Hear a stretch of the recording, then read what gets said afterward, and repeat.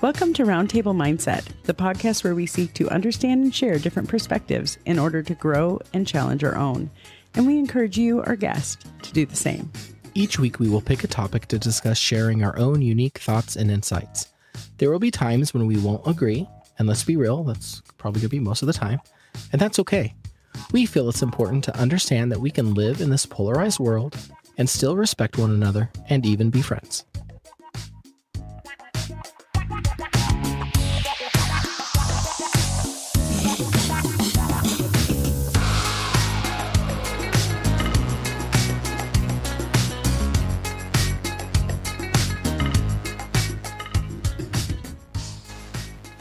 Well, hello, and welcome back to Roundtable Mindset. I'm Jamie.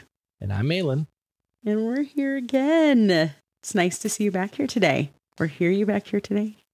Not too long ago, we talked about the long week being like a blur or a skid mark. This week was not, it was a blur for me. So it was fast. Went fast. I'm in between big projects and I'm gearing up for a new one and kind of rolling off of another one. And so, yes, there's a lot on my plate. So I can appreciate that. Yes. It's a fun time of year. We have a lot going on at my work too. So it just makes it busy, but it's good because it keeps it busy. And anytime the week goes fast, it's usually because I'm super busy. So that's good. It's good for me. So, well, today we're going to start out with our food for thought, Mahlon, and I think you have something for us today. I do. And it's kind of a different way of looking at something. And I need to give a little bit of a background to where this question's coming from before I ask you, Jamie. So just to give a little bit of context, last week I had a meeting with my boss and we were talking about, different goals that my team need to achieve, things we're doing to personally grow our skills, and the amount of work that's coming over and that we're responsible for is growing, as I'm sure everybody else is. And so he was talking about the different types of mindsets that we should be engaging. And so he wanted to make sure the team didn't feel like this was a perfection mindset, that we had to be 100% on, 100% effective, hitting everything out of the ballpark 100% of the time. But he was looking more towards a growth mindset. Mm-hmm. And with that, what he meant was, it's okay if you don't always hit it out of the ballpark. It's okay if you fall and stumble, you make mistakes, things don't go as well as you have planned. As long as you can pick yourself up, dust yourself off, learn from it, and then apply those learnings, future forward. So then maybe the project gets done a little easier. You don't fall into that same trap again, lessons learned kind of mentality. And I love that so much because that's exactly where I think a team, again, I work in IT and I'm not going to bore everybody with the details, but that type of mindset works very well in an IT world because we're constantly trying to innovate and fix and improve and enhance systems for our business partners. And so you have to have a certain level of, experimentation that goes with that, because if you don't, you'll never discover new things. You'll never discover a brand new way of fixing a problem or, using artificial intelligence in a different way. And so I really like that mindset. But one thing that came to mind as he was talking is I was kind of trying to look at it differently. And that's where my question comes from. My question is really, Jamie, have you ever stopped and celebrated your failures? We talk a lot about all of our successes and we talk about all of the milestones we hit and all the things that we accomplish. But have you ever stopped and celebrated your failures? What a great question. I consider myself a pretty emotionally intelligent person. And I can stand here and say, no, I do not celebrate my failures. I'm not emotionally mature enough to celebrate failure. But I do think, I love that you talk about like growth mindset. because the opposite of growth mindset is a fixed mindset, right? And so I think something that I have learned to do is to look at those failures and really stop and reflect on them and process them, so that I don't necessarily frame them as a failure anymore. I look at it as an opportunity that I had to learn something, an opportunity that challenged my abilities and sharpened me. I don't necessarily call them failures. You know what I mean? There's a quote. Oh gosh, I can't remember. I don't know. It was probably on Facebook or something, but a quote that said, "I have not failed. I've only found 1,000 ways it didn't work." Right. So the idea is that, you try these different things, and what works and what doesn't. And so, I can't say that I can celebrate a failure, but I can, and do often try to practice the idea that failure isn't a failure. It's, it's a step in the learning process and in the growth process. That makes sense. It does, but I think you're doing exactly what I mean when I say celebrating a failure, because it's not about, giving somebody a high five and said, "Hey, that's completely crashed and burned." I think what you just said is, it really encapsulates what I'm talking about celebrating failures. Is that how many times growing up, you do something and that's wrong. You need to do it this way. I think we talked about in one of our past episodes, somewhere between being a kid and thinking you can do everything to suddenly you've learned that you're not good at anything and you almost stop trying. Somewhere in that process, I think, is when we start understanding not to celebrate our failures, which means how I am trying to kind of say that, Jamie, is I like to stop and see the things that I didn't do very well for no other reason than to learn from them. And so many times, grown-ups, the people I work with, we don't even want to recognize that we've had a failure because there's such a negative connotation with it, right? Like, you failed, that's bad, don't talk about it. Mm-hmm. And so for me, celebrating the failures is recognizing there's a failure. Sometimes a failure, although is painful, is a good thing to experience, because through those failures is where you grow. If everything was always perfect for you or for me, I would not grow nearly into the person that I am today, and that would be a travesty. So when I say celebrate the failures, you've literally just gave every great example of what I was talking about. And I would challenge you, Jamie, that you do celebrate the failures, because it's about recognizing them. It's about knowing we're not perfect and that's okay. And it's about learning from those mistakes, taking those calculated risks to say, I don't know how this is going to end, but I'm going to take a risk. And if it doesn't pan out, at least I have the learnings from it. And that is a win in and of itself. So I would say you are celebrating the failures, at least the way that I was intending that question to be. Well, and I think another piece of that too is to learn to give yourself grace when you do bonk it on the nose, right? Like, to be able to step back and be like, okay. And I think that's probably the piece that has made that a struggle for me over the years, is the ability to step back and say, this isn't because you were not good enough or you weren't smart enough or whatever. This is a process or a step, and you're growing and you're learning, and to give myself the space and grace to accept that and to be okay with that. And that's probably the piece that took the longest for me to figure out, was how do I give myself the space and grace to learn and grow? Thankfully, I'm out of the cartoon movie stage with my children being young adults now. But The Incredibles is really like where that was explicitly put in my face. When the kid, I don't even remember what he was trying to do, but he was trying to make something, and the whole family was like, "That's amazing. What's your next try going to look like?" You know what I mean? And that was really the first time that I had really explicitly seen that put out in that way that made it super accessible. And really then started adopting that in teaching my children, you know what I mean? To give themselves the space and grace to learn from, the things that didn't work out the way we had hoped it would. So, Yeah. And I will say that in my personal life, it's probably a little bit easier because I control the majority of that environment. Mm-hmm. Where it's a struggle is at work.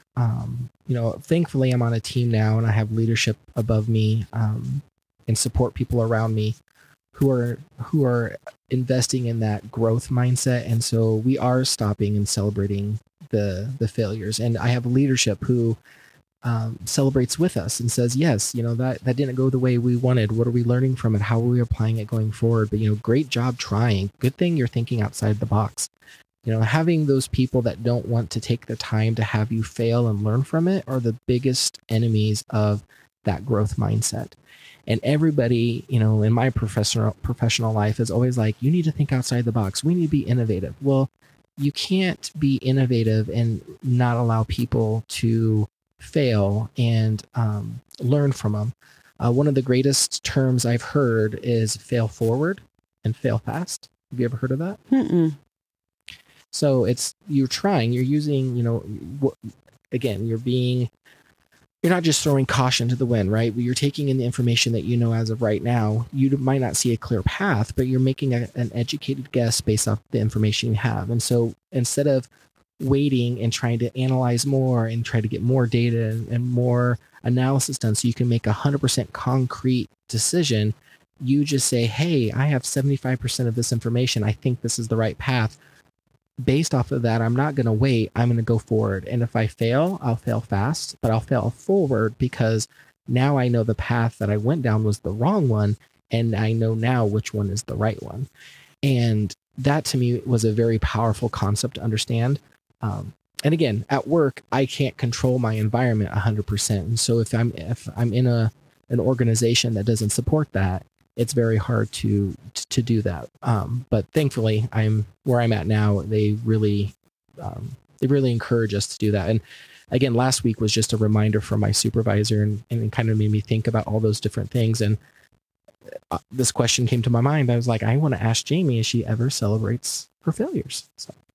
Well, yeah, that's awesome. And, you're making me think about how at my work, we do things to try and, build each other up and celebrate the successes and things like that. And now I'm going to think about ways that maybe we can celebrate the challenges rather than just the successes. That's awesome. So today we have a topic do we have a topic for you? We have a topic of all topics. Yes. I'm actually really excited to talk about this with you. I think, so today we're going to talk about abortion, but we're going to talk about it in a different way. I think, much. Yeah. I think exactly. I think it's important that we say, okay, whenever you hear the word abortion, everyone just kind of shuts down because we have heard the arguments back and forth. Right. And I think we've talked about this too in our, growing up, past lives. We were exhausted with the topic even before we even got out of high school. And that's been a couple years ago at best. Just a couple. So I just wanted to hop in there when you said, the word abortion. I was like, hang in there because I think this is a very different and unique perspective to that very tired topic. Yes. We've all discussed abortion. Is it right? Is it wrong? Should it be legislated? Should it be decided on by state? Should it be federally protected? We've exhausted all of those. But today we want to talk a little bit about paternal rights when it comes to abortion. And I think you have a pretty unique perspective on that. So, and truthfully, when you and I talked about this was something that you're pretty passionate about talking about. So tell me a little bit about your thoughts in this area, Mahlon. Yeah. And JB, I'm going to have you keep me on the straight and narrow because this is again, abortion as a umbrella is very hard to talk through. And everybody, like you said, has their stance. Is it right? Is it wrong? For me, and in this conversation, I want us to make sure we focus on, the dad rights in all of this, because as you mentioned, that's something I'm very passionate about over the the years now, and I don't want to put a negative shadow on this, but I want to highlight the differences when I say this. Mm-hmm. For years now, we've heard the controversy about, should it be legal? Should it not be legal? Is it right? Is it wrong?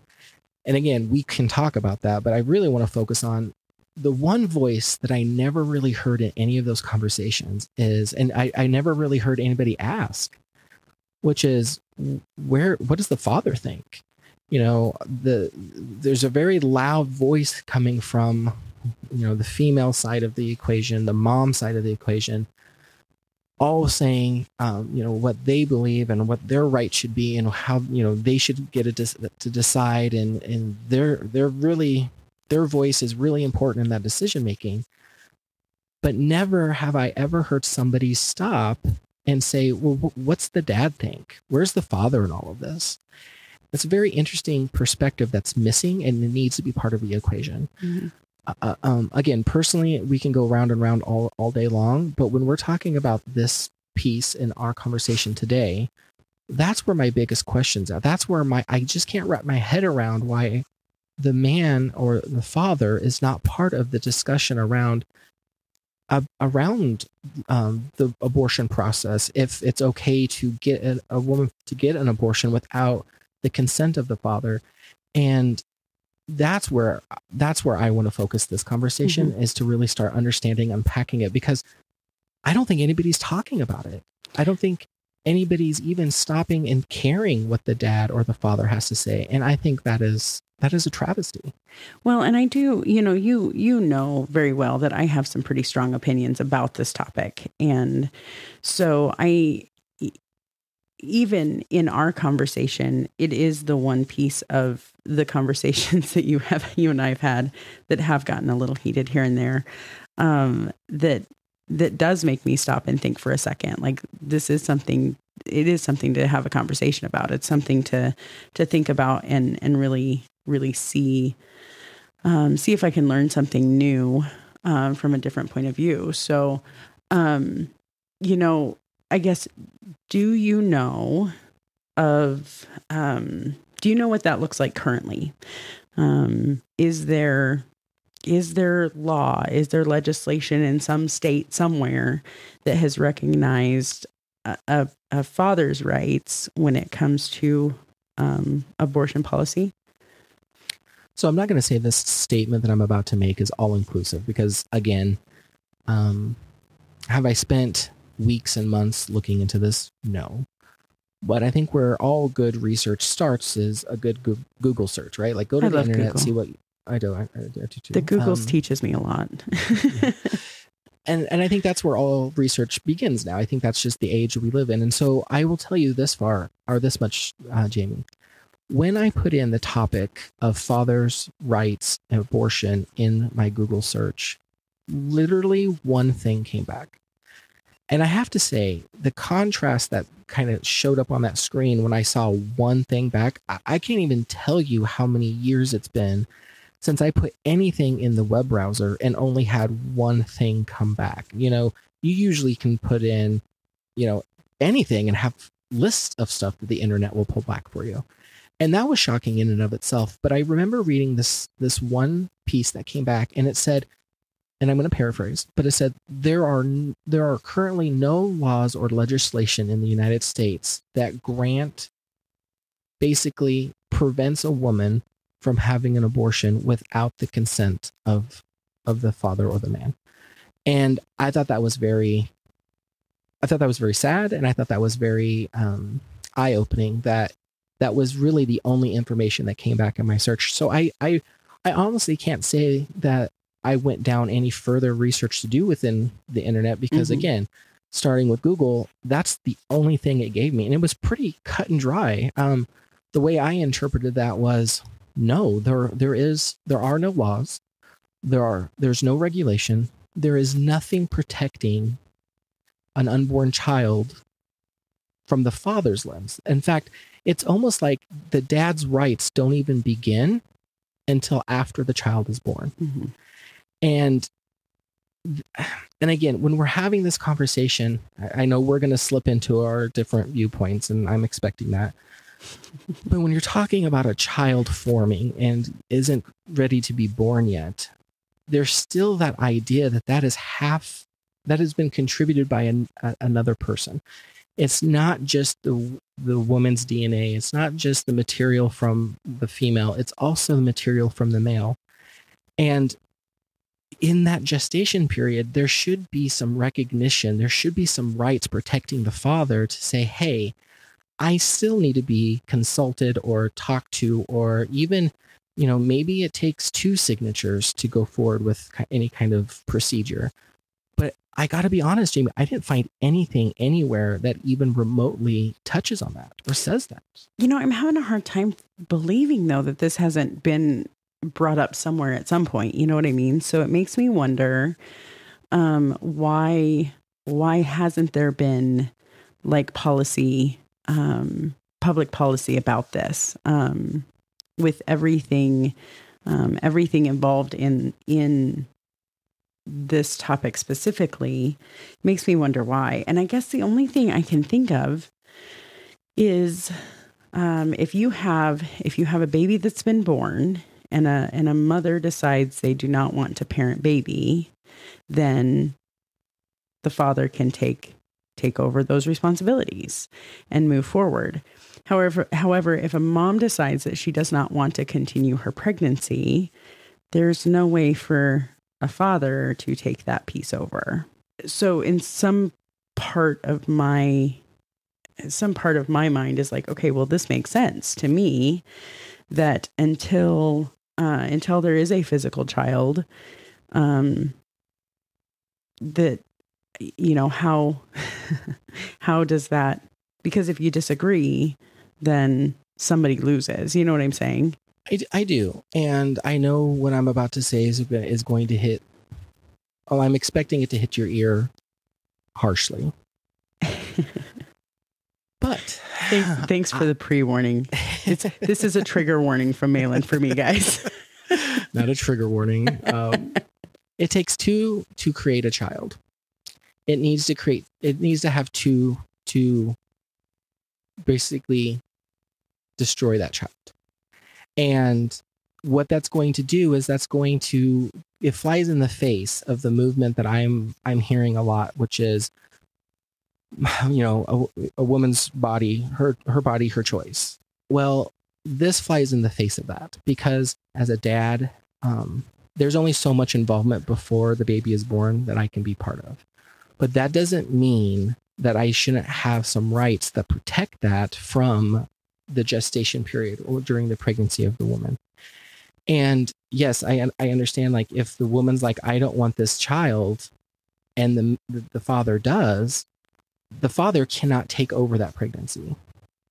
So I would even argue that is why it's even more important that we start hearing these dads and starting to give rights to fathers and pass legislation and start going down the path of recognizing that a dad's voice isn't and shouldn't be granted to him just when the baby is born, but also protects that child, as it's growing, as it's developing before being born. Because I think a man needs to be involved with the care of the child before birth. I think they need to have some awareness, because I'm sure it happens all the time where there's sometimes a man's not even aware that he is a father or is going to be a father.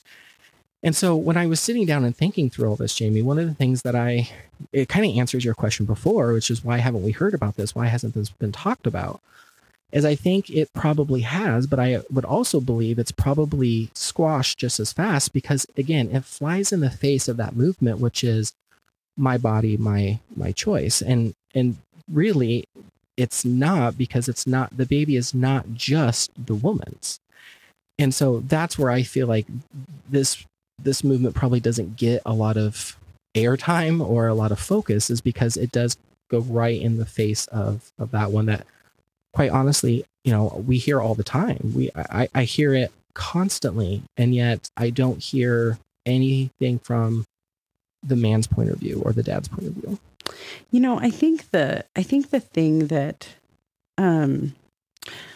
what the listeners don't know about me yet is that I am an avid Grey's Anatomy fan.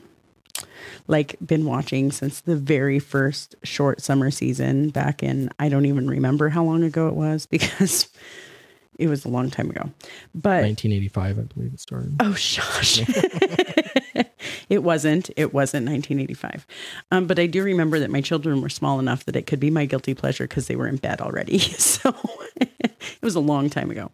But they actually kind of dealt with this topic when Owen and Christina. So any of my Grey's Anatomy fans out there, you guys are going to know who this is. Mahlon, you probably have no idea. But Owen and Christina are surgeons, and Christina ended up getting pregnant and had the entire show. It was pretty clear that she had no interest in parenting. She had no interest in being a mother.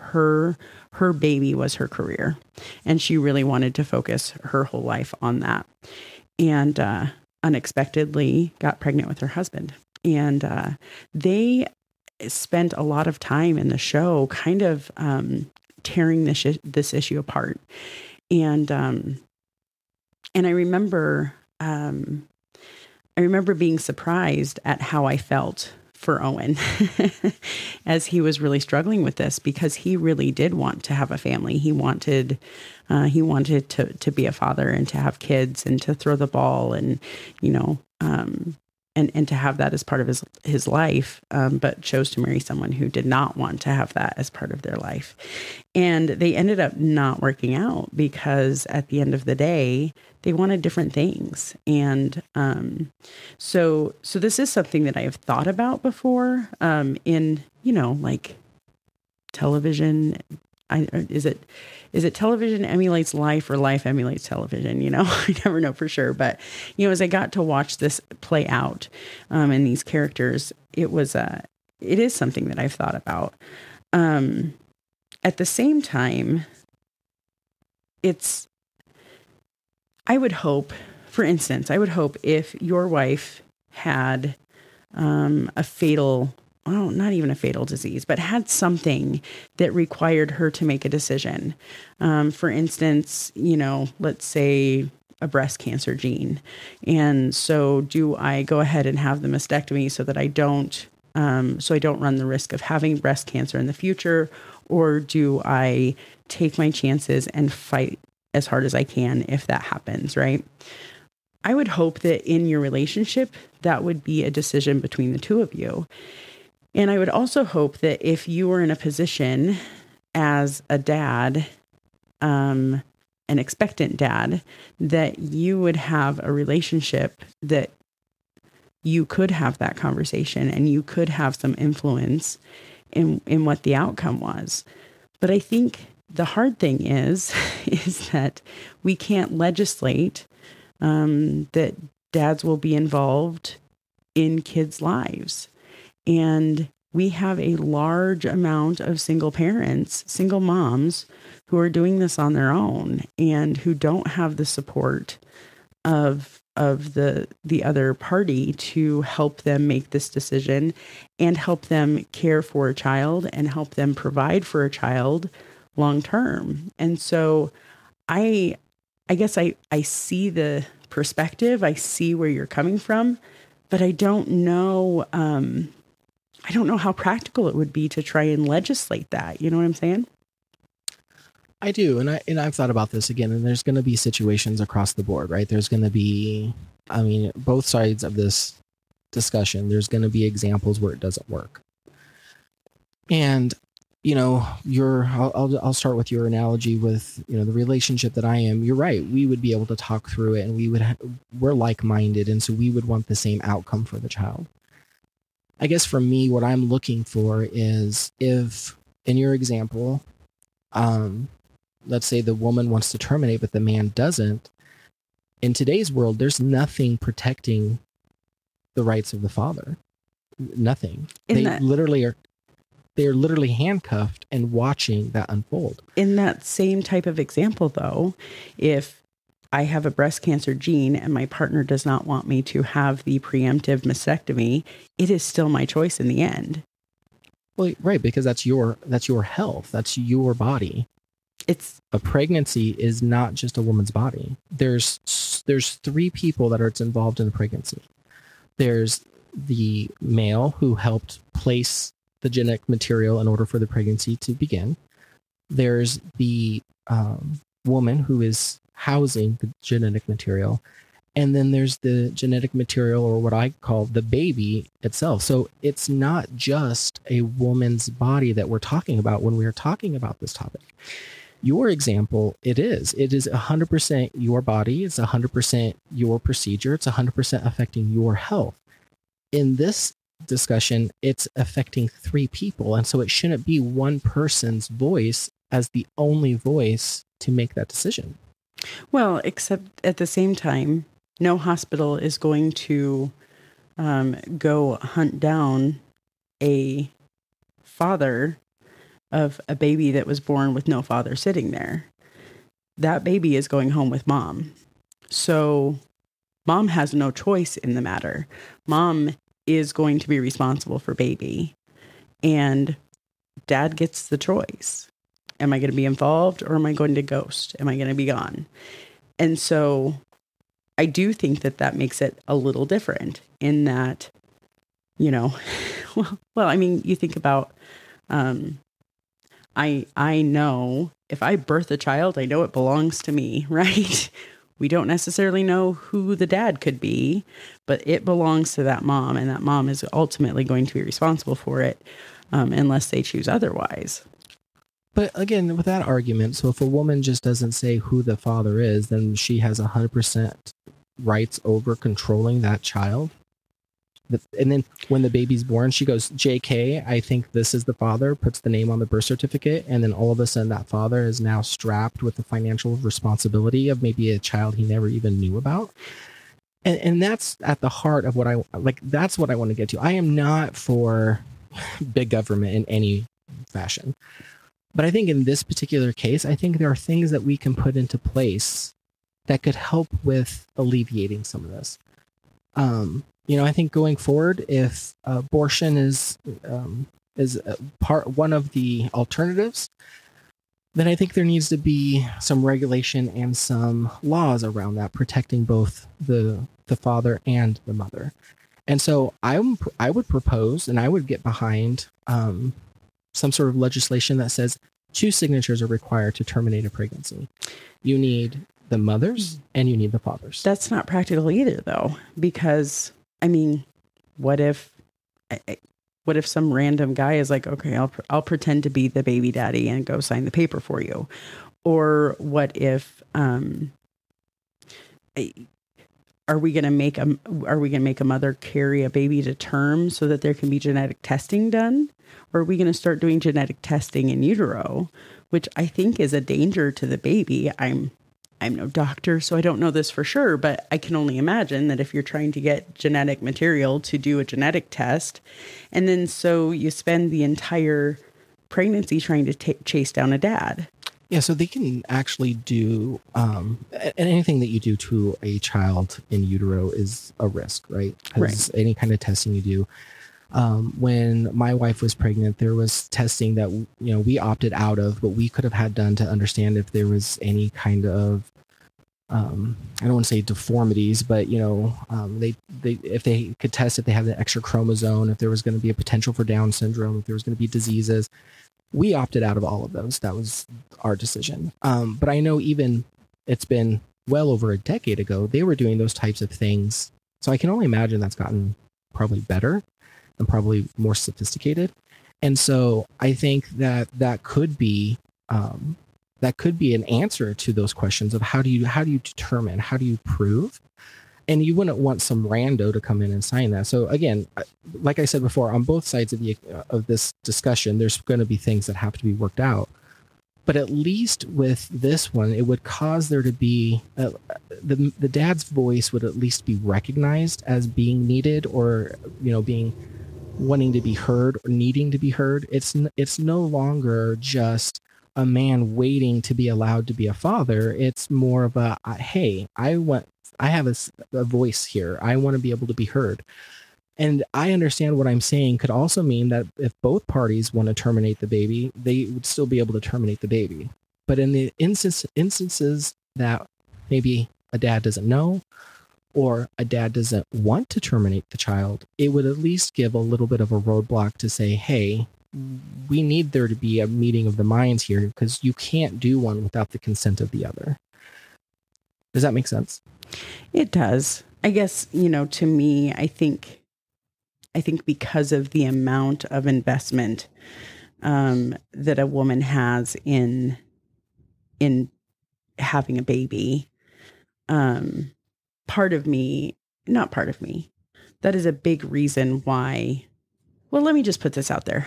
Ideally, a child is going to be conceived in a committed relationship where both people want to be part of it, that it's a conscious choice that two people have made, that they are ready to make a baby and raise a baby and all of those things. For lots of reasons, that isn't always the case. And because of the amount of investment that comes from a woman in having a baby, I think, it would be great if the dad is on board. It would be great if they could make that decision together. But if they can't, I would hate to see someone spend months trying to track down a person for a paternity test, or, all of that to be able to make the decision that she chose to make anyway.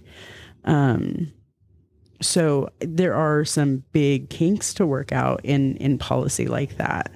And I almost, I don't even see how that's a thing. Now, I appreciate your perspective in saying, as a man, I want to say in that, I want to be able to, I want to have some influence in that decision because I'm invested. Because you're invested. That isn't always the case. I don't know what the statistics might be, but maybe we're not hearing a whole lot about this because it's not as big of a deal for guys who are in this situation. It's a big deal for you because you're invested in your kids and you're invested in your family and it's important to you. But I don't know, maybe it's not talked about a lot because it's not a big deal for people who are involved. I don't know. Well, and yes, I understand that. And to your point, my wife and I, we talked about, all of the pregnancies. We were on the same page for all of the pregnancies. And I guess for me, the way I'm seeing this is a little bit different than just proving, paternity of a child. Because when, in today's, if I can just kind of think beyond myself for a second, if a woman is going to have a child and she doesn't know who the father is, or she thinks she knows who the father is, but the father's denying being the dad of the baby, there's a lot of effort that has to go into tracking down who the dad is and trying to prove otherwise, right? In this case, it's almost like the opposite. It's the opposite, saying if you were wanting to terminate the pregnancy, then you need to go and try to find the father and get his sign off on the termination of the pregnancy. So for me, it's almost thinking of it the other way of saying, how many times would that really happen? How many times would a woman decide, hey, I'm going to go and terminate this child without the consent of my partner? And to me, I think this is a start recognizing that there are rights beyond the woman when we're talking about pregnancies. And it starts protecting and starts recognizing and starts saying, yes, there is another person involved who matters just as much as the mom, that they should be taken into, their thoughts and opinions should be taken into account. Because as I said before, it's not just the woman's body. It's not just the woman's pregnancy. It's also part of the man's. And so for me, I'm thinking, if you're going to terminate this life that's growing, then that number, I'm assuming, would be a lot less than trying to prove the paternity of a father for someone who wants to keep the child. And so again, takes two people to bring a child into the world. It should take at least two people to take the pregnancy out of the world. You know, the only thing that I keep, and this, I'm gonna be transparent with you, Mahlon. This is kind of a different conversation. This is a difficult conversation for me, just because I am trying to keep those right and wrong arguments out of this, right? Like those things that we always go back to, that we hear so much about. And I know that every situation is unique, and that there are 100 different scenarios that might lead a person to make this choice. But what if there is a health concern for the mother, that it is physically detrimental for her to continue the pregnancy, either. Oh, I don't know. Again, I'm not a doctor, so I can't think of any medical reasons that would need to happen. But let's say that this is a situation that the woman is in, and she can't find the dad. She can't find the man who provided the other half of the genetics needed to create this baby. So we can't proceed with the procedure because we don't have the other signature on the sheet. So then we're putting her life at risk as well, because of legislation that further exerts male control over a female's body. I'm just saying.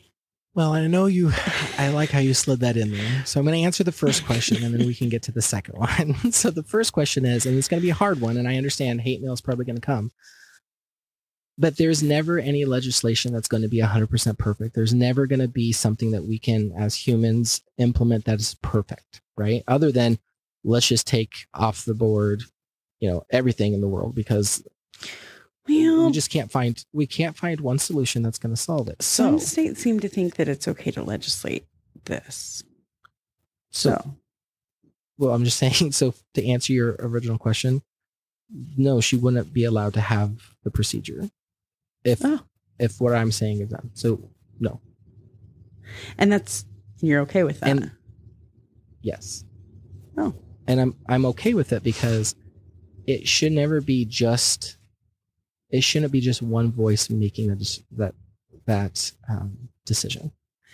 And as hard as this might sound, and as harsh as this comes across, but there's also part of me that thinks that if there is an underlying health concern for a woman that having a baby, then again, things happen. I can appreciate that, but there should be some consideration that goes involved before having some of those. She should join a convent. No, but she should know the risks. Well, of course she knows the risks. Let's say she took every precaution she possibly could have, and she got pregnant anyway. And then in my world, she would need to have the father sign off. So she suffers the consequence and dies for her choice. We all have to live with our consequences. Mahlon. We do, Jamie. We cannot live in a world where we can absolve everyone from their responsibilities or the risk that they take. I mean, we all do it every single day. A procedure that could save her life, but there's not a man to sign off on the form. See, now you're getting me fired up here. Right, because you're looking at it because it's a man. No, it's because it's the father. As much as we want to sit here and say that it's the woman's right, it's the woman's body, it's not when you're talking about a pregnancy. It just isn't. 50% of the material was given to her by a man. So as much as you're sitting here saying a man's controlling the pregnancy, without a man, there would be no pregnancy. If her life is at risk, the baby is not going to survive anyway, because she is going. You don't know that. If she dies, then if she dies, my goodness. You just said it yourself.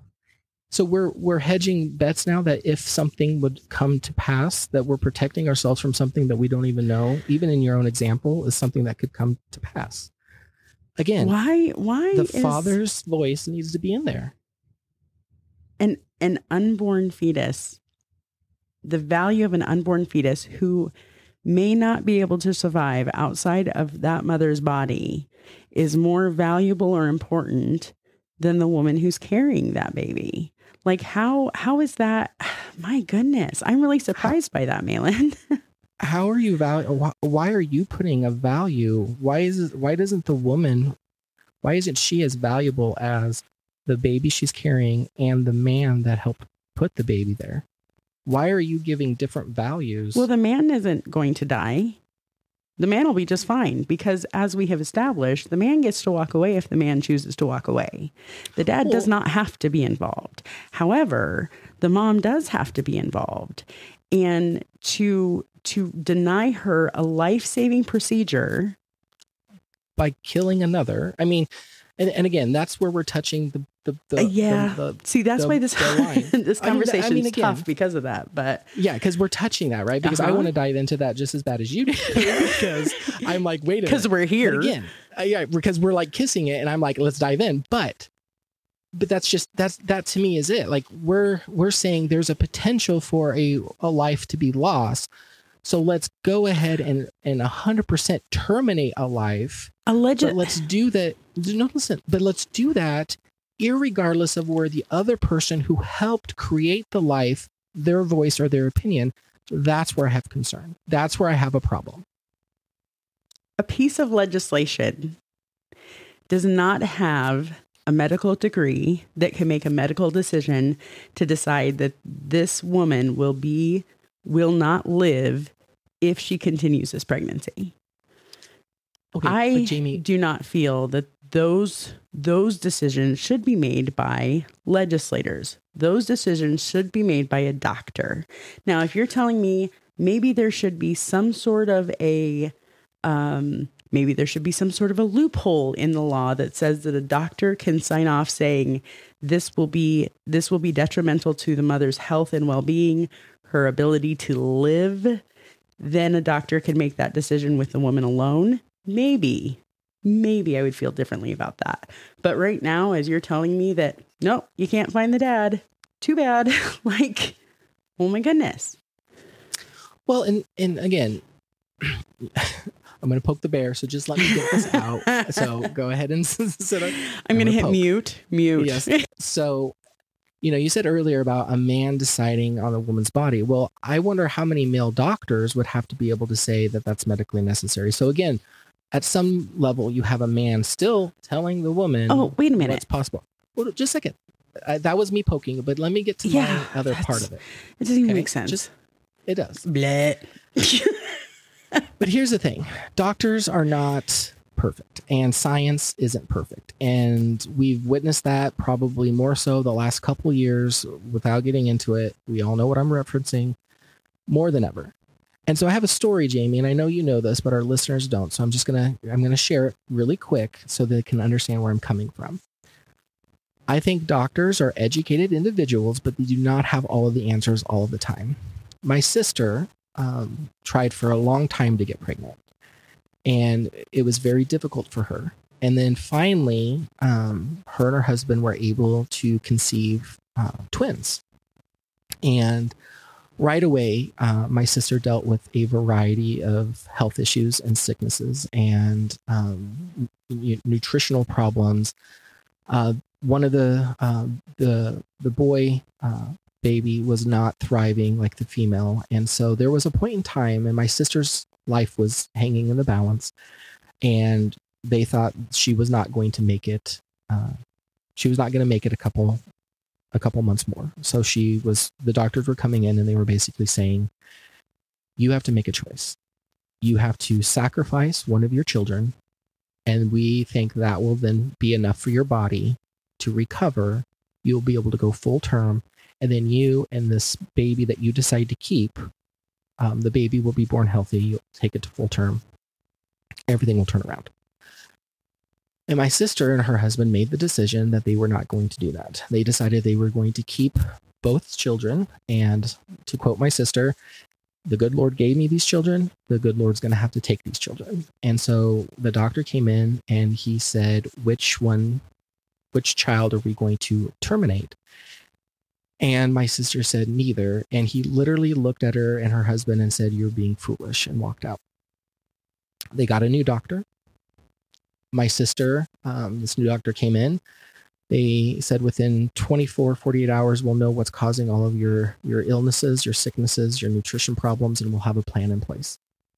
True to his word, it was about 36 hours later after he came on, he found the root of the problem. They fixed it. My sister started gaining weight. Her nutritional problems were over. The baby started thriving. Both of them started thriving. And she went full term with 2 healthy babies. And the doctor before, who said we need to terminate one, was saying the male child is going to have all sorts of medical issues and it's not going to be functioning like a normal child, and it's going to be dependent on you, and there's going to be neurological issues, and he will have a club foot, and his spine will be curved, and there will be, just a variety of things. And my sister and her husband made that choice, and 2 healthy babies came into this world. And so I say that, Jamie, because I know there's a lot of things that I put stock in a doctor's opinion too, and I go to a doctor for a variety of reasons. But I also want to recognize that a doctor is fallible, and the doctor does not know everything. And so I don't really hold this kind of discussion up to what a doctor has to say. And, and I can appreciate that. And, I'm so glad that everyone was okay in that situation. But at the end of the day, your sister had a choice, and she got to choose. Yes, I am going to, if this is to my detriment, I'm going to do everything I can so that my babies can live. And that was her choice. And she got to make that choice. And I'm so glad that it turned out the way it did. But if I'm choosing not to sacrifice myself for a baby that may or may not be okay, that should also be my choice. And that's what I'm talking about. But terminating the pregnancy is not just impacting the woman's life. And let me tell you, I am all for a dad being involved in that decision.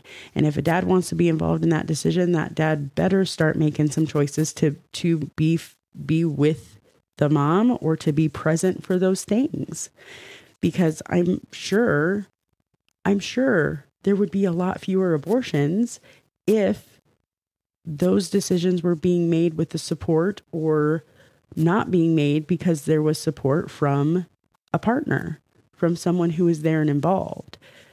I don't think that is the norm. I think that these decisions are being made and the abortions are happening because there is no support, because there is no other party there to help make that decision and to be there afterwards and for the next 18 years. And again, without getting into the topic that we said we weren't going to be talking about, for this conversation, I don't think it matters.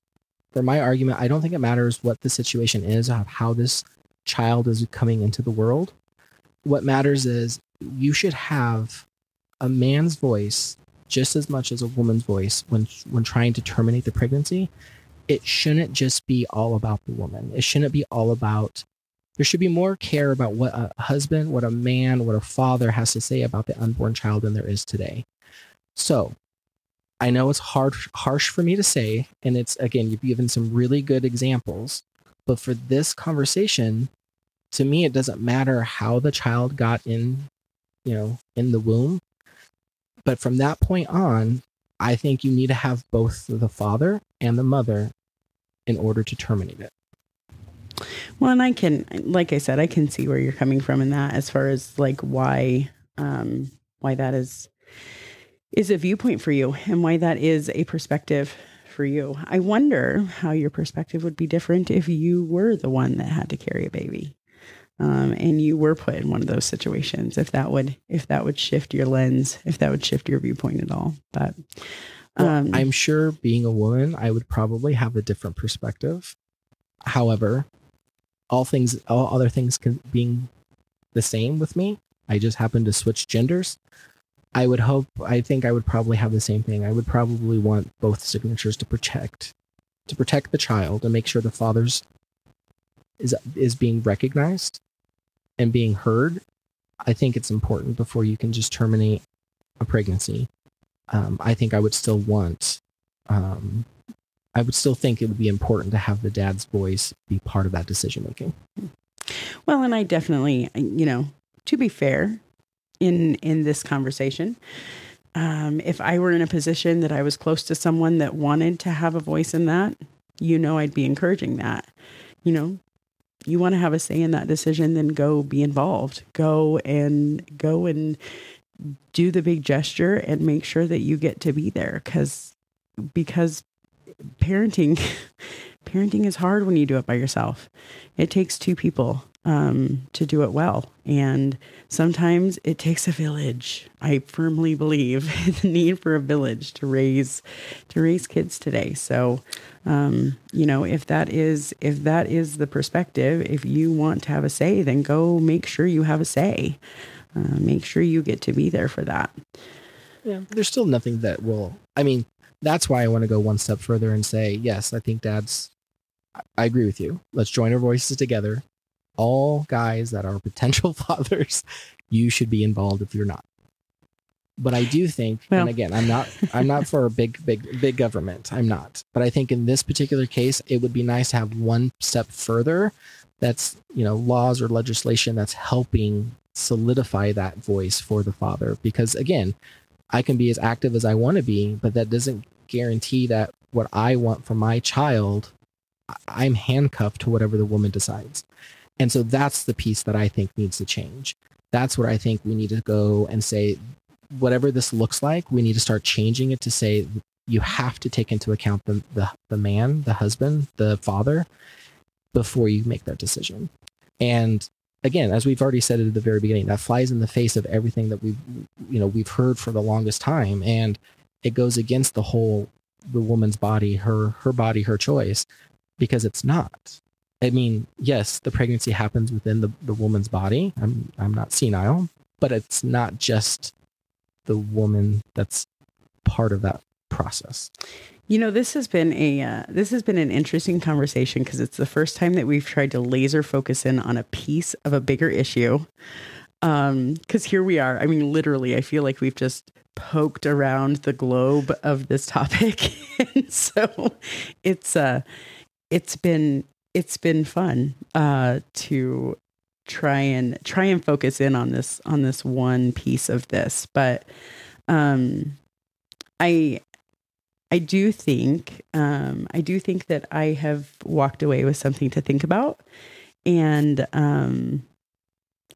something to really make me reflect on my viewpoints in that specific part of this argument. So thanks for sharing that today. Yeah. And what I liked about it too, is it's different. It's a different topic. Because again, you and I lob each other's opinions about abortion as a whole, right? Like abortion. And then we go back and forth. And it's never different. I think that's the thing. It's like we say the same things when we have that conversation. And this is a totally different lens to put on the same topic. So thanks for bringing that today. Yeah. So my hope for this, as Jamie is trying to wrap this up, is I hope whoever finds this episode, my ask is just exactly what you said. It's a conversation. It's something to think about. And maybe it's a different point of view on a very old and tired topic that we all have heard in the media, all in the news, but it kind of brings a little bit of a different lens to it. And I hope people talk about that lens, because I do think it's important. And I do think it's, men, if you're not involved, get involved. And dads, or men going to be dads, if you're thinking of the child doesn't need you in life, you're wrong. It's really important to have both the mom and dad active in the child's life. Doesn't mean that the mom and dad have to be together, but the child does need both the mom and the dad. So that's my little outreach spiel. But again, great conversation, Jamie. And I love this angle. And I hope whoever finds this episode, I just hope it makes you talk about it, makes you think a little bit differently about this topic. Yeah. Well, thanks for joining us today, everyone. It's been a good one. I guess we'll come back again with another topic next time, right? Next week. All right. Oh, thanks. Bye, everyone. Bye.